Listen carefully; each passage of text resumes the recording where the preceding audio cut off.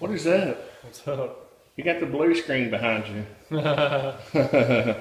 We're at our project on Stringer's Ridge and we're working on a punch list. And we have a box of window hardware.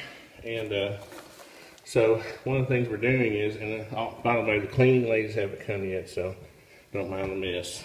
So one of the things we have to do is change out the temporary hardware on the casement windows. So Barrett, let's show them how we do that. What we do is we take a little piece of rosin paper or something and hold it here. Go ahead, Barrett. You got it? Mm-hmm. And because what will happen is to get these off, you kind of have to put pressure and pull on this. So we do that so we don't scratch the stain. And then Barrett, what do we got here?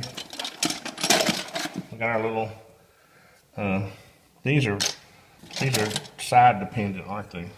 Mm-hmm. So, that goes like that, right? Mm-hmm. So these snap in. They have the little retainer rings. There we go. And we've got our permanent hardware.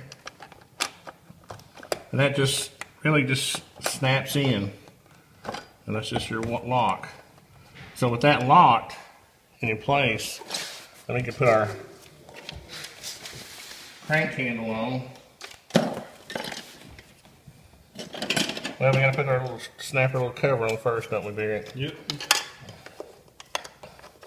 Barrett's a highly trained technician. That, and then the reason we want to make sure the window is locked and in position is because this handle in this closed position needs to be like so it'll fit in that little groove. So we get it in that little groove, we fold it back. And we have our nifty little, tiny little screwdriver, which I can't see the slot. Where is it, Barrett? Is that it? There it is. And we just snug it, not over tighten it. So now let's test it out, Barrett. So it'll close in the closed position, right? Mm-hmm. Okay, so we unlock our window. Oh, wait, this window has, does it have a lock, 2 locks on it? I don't know. Oh, no. It's just been closed for a while, I guess. Yeah. There we go. Yep, I think the stain might have got stuck a little bit there. Mm-hmm. Okay, well, they have these limiters on them right now to keep people, look here, Barrett, from falling out. So after our building inspection, we'll take these off so the owner can open them 90 degrees. But anyway, we're just trying to test the function of the hardware. Look at that view.